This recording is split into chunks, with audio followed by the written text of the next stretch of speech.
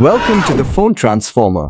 Today, we're diving into how to turn off time-sensitive notifications on Snapchat. If you find our content helpful, don't forget to hit that subscribe button.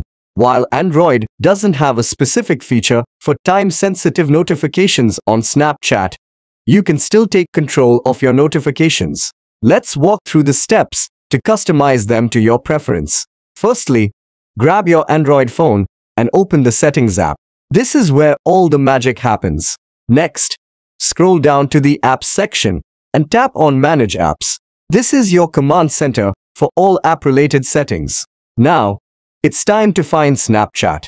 If you've used it recently, it should appear in your recent apps list. If not, just use the search function to find it. Once you've located Snapchat, tap on it and look for the Notifications option. This is where you can see all the different types of notifications Snapchat can send you.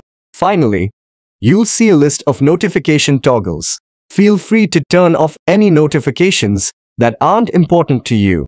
Remember, you're in charge of what notifications you receive. And that's it. Thank you for watching, and we'll see you in the next video.